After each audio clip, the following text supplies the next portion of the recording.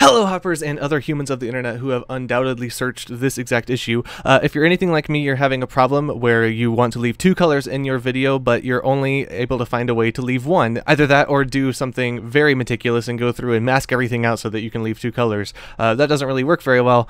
Here's a solution I've found for myself in Premiere Pro CC. Now, if you have an older version of Premiere, what you would do to leave two colors would be to drag in a chroma key, which is missing now, drag it into your clip and mask out exactly what color you do want, drag in another, mask out another color, and then invert the alpha mask, which would actually just leave the colors that you did want, and then you could overlay that on a monochromatic version of your clip, and you'd be golden. That would be the colors that you'd have left.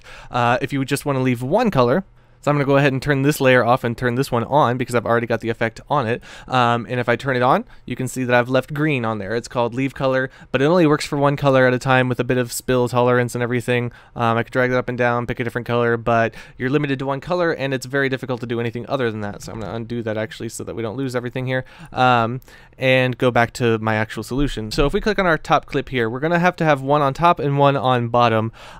That's really more of a personal choice. I can have this bottom one disabled, but as you can see, it's missing a bit of the punch, and that's going to be the second step of what we do. So first of all, on this clip right here, if we go into our color workspace, a bunch of stuff shows up. Don't worry about the color scopes or anything like that. We're going to look over here at the Lumetri color panel, and there's lots of things that show up. There's basic, correction, creative, curves, color wheels, and vignette. You can do as much as you want with this, but what we're focusing on right now is on curves. Go to hue saturation curve, and you have this right here. So I've got this already done. If I were to fiddle around with it, you'd be able to see the colors changing. You can see the green getting brighter and dimmer. If I were to add another one right here, you'd see blue probably coming on the floor and stuff, reflection of the sky and everything.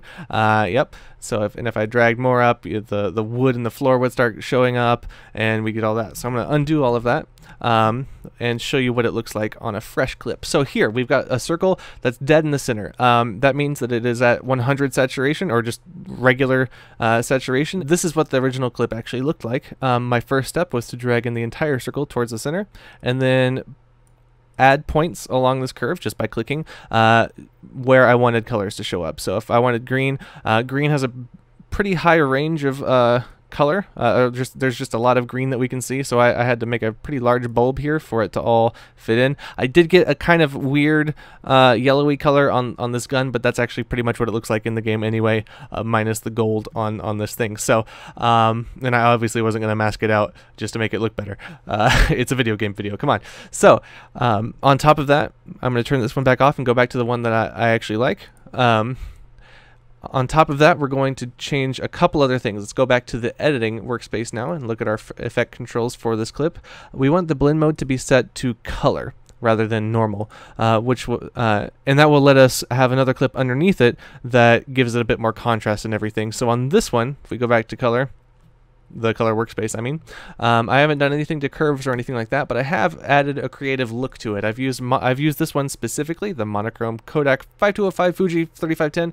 Doesn't really matter which one you use. It doesn't even need to be black and white because all of the color information will be coming from this top layer. So I could use a color one.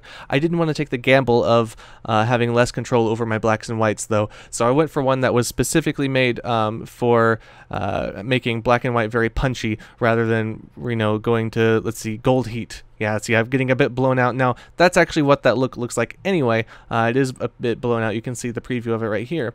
But I wanted one that would that was actually meant for black and white, which is what I was doing. So, I've picked on the wrong one now. There we go. So this one I thought just worked really well. I didn't actually change the intensity or faded film or anything. I did bump up the sharpness because I knew this was a compressed video and it was going to be more compressed on YouTube. I wanted it to keep defined lines and just add a bit, again, I'm going to use the word again, a bit more punch to it, and you can see it right there. It's actually doing quite a bit.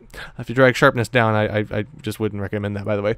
Anyway, that is all I did to create this effect. It did take a little while to process once I made it. Let's see if I try to click play now.